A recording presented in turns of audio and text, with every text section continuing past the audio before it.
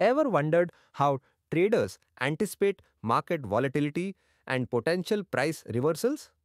Enter Bollinger Bands, a powerful tool in technical analysis.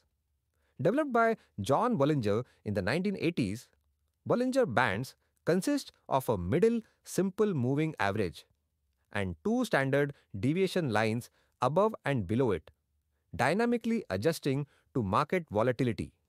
When the bands contract, it suggests low volatility and potential breakout opportunities.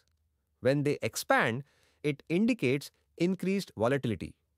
Prices approaching the upper band may signal overbought conditions, suggesting a potential pullback.